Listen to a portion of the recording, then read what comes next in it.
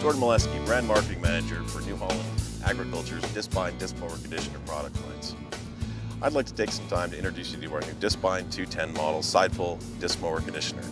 First of all, with the Discbine 210, not only do you get legendary New Holland Discbine cutting performance, you have the bonus of the quick change knife feature, our Quick Max knife system, which makes blade changes as easy as seconds instead of minutes.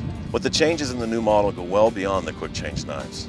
Another major improvement on this model versus the prior series is an update to the suspension system.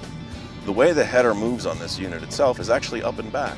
So as you're mowing along in a field, when you encounter a problem, that header is actually able to move up and away from the scene of the obstruction, better protecting that cutter bar.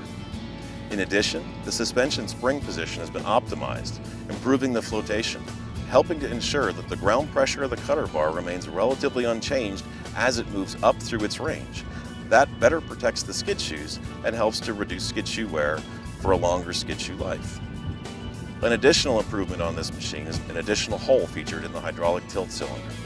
That provides better control and better accuracy for customers that want to cut low for their alfalfa crops and then switch and cut very high for grass hay.